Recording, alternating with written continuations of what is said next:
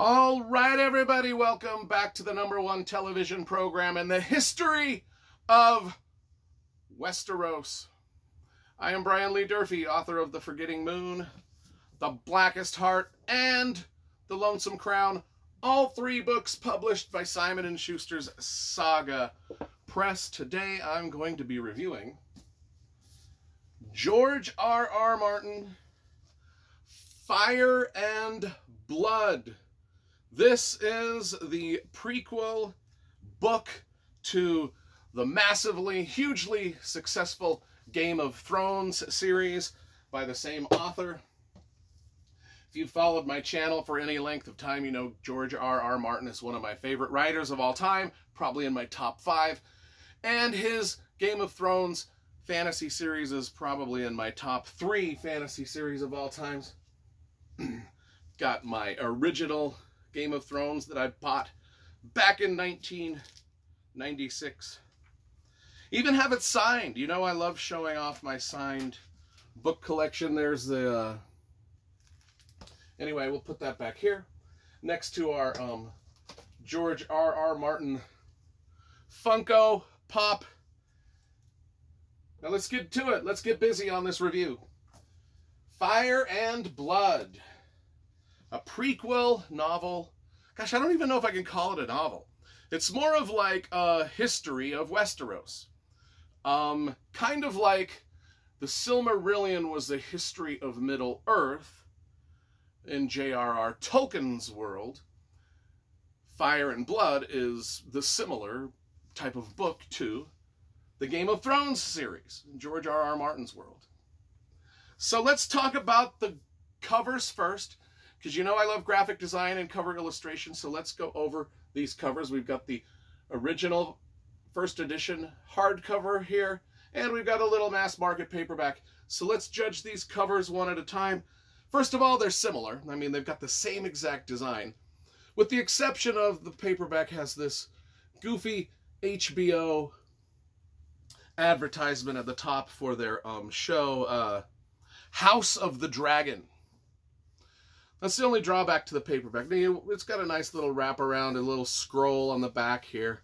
It's all right, except for the little advertisement. Now, the hardcover is much better because it doesn't have the advertisement, and on the back it's got this dope illustration of a dragon. And there's no illustrations inside the paperback. However,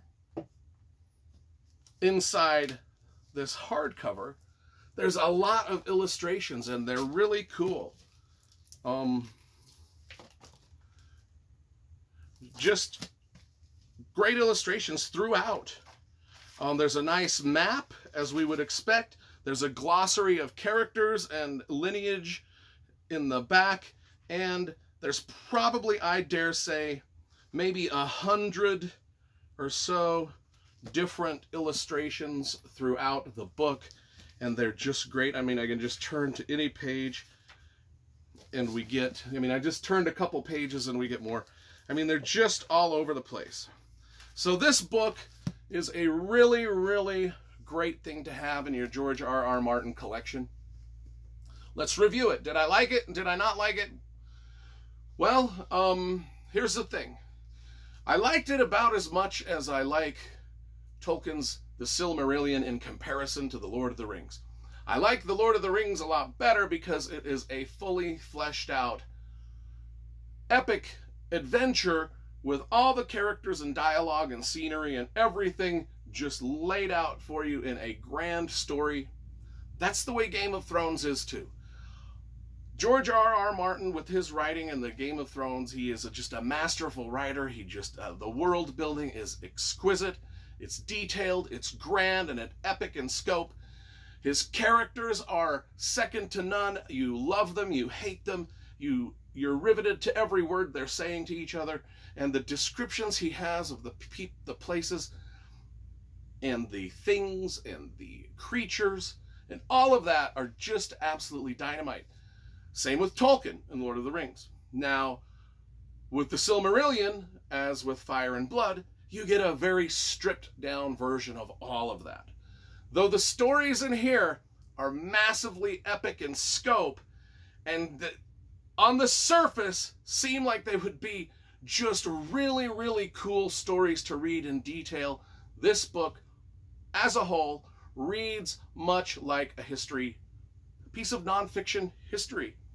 Just like you're going to read the history of the United States, or the history of Russia, or the history of whatever.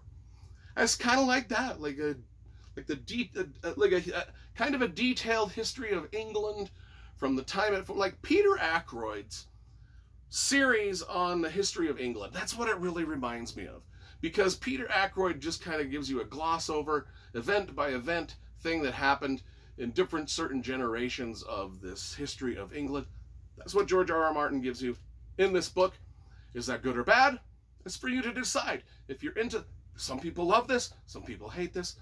I am kind of in the middle in that I really enjoyed it, most specifically when I started reading about the events that surround the epic House of the Dragon HBO show. I mean, that's where things got interesting to me, but I had to get to about page 360 in this book to get to those events, and then they were just sort of semi-glossed over for 100 pages, and then we move on with the history of what happens after that. So we don't get to spend a whole, what I'm saying is, you get the Cliff Notes version. It's like the Cliff Notes version of an epic fantasy book is what you're getting. That's what George R.R. Martin set out to write. It was advertised as such. It was produced and sold as such. And those of us that bought it and knew it was going to be that, just a history of Westeros. In fact, it's part 1. There's going to be a part 2.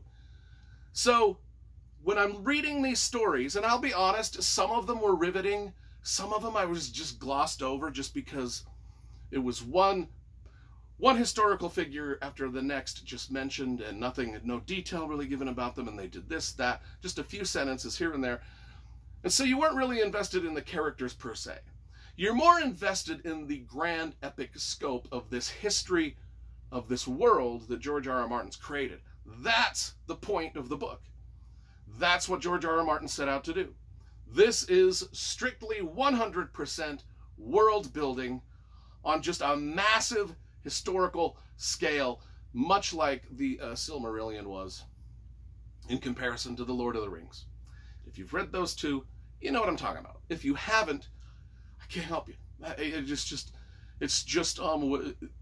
if you're a type of person that likes to read an epic fantasy novel with lots of action and adventure, you might not like this.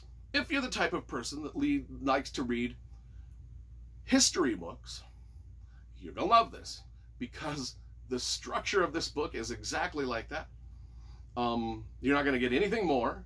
You're not going to get much character dialogue at all.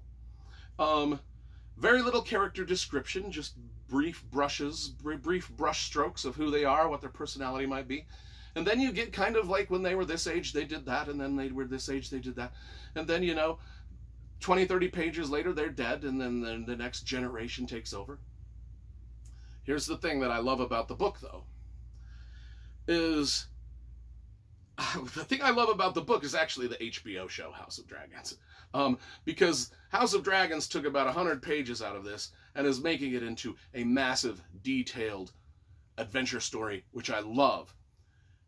And if HBO were to go ahead and take other stories out of this massive tome of history and turn those also into big, massive, epic HBO miniseries, I would be on board 100%, and I would watch them all, because I really do love the original Game of Thrones series, and I actually really do love House of Dragons. The tone of it, the acting in it, the cinematography of it, the set design of it. I just like everything about it.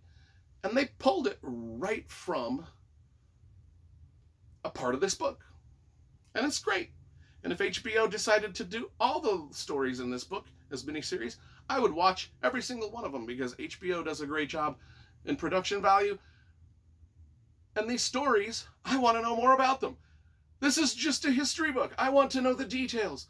I want to know the details. Imagine the entire Game of Thrones saga. The 5 books that we've got, plus the 2 that are yet to be written. 7 full books. Imagine All of that boiled down to about 100 pages of text. It should just be an outline. Just be a vague outline of what happened. That's what's in here, with all the stories in here. Anyway, so all the other Game of Thrones books I've given 10 out of 10 stars. They're just brilliant, epic, some of my favorite pieces of literature. This one is a good piece of literature for a whole different set of reasons, because I love reading history books, nonfiction history books. This just happens to be a very well-written history book about a made-up place called Westeros.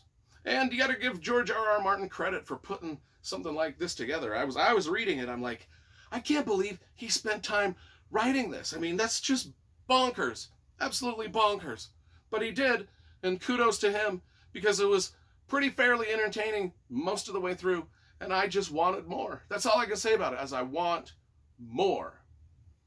Not another book similar to this, but I want all the stories in this book to be fleshed out in all their glorious detail, like HBO is doing with House of the Dragon. So I'm going to give this a solid 8 out of 10. Not quite my cup of tea as these were, because these were my cup of tea and then some. This is like half a cup of tea, and it's all right. And I give it 8 out of 10 because it made my imagination go wild, and I liked that part of it. You know, the whole thing. If any of that makes sense.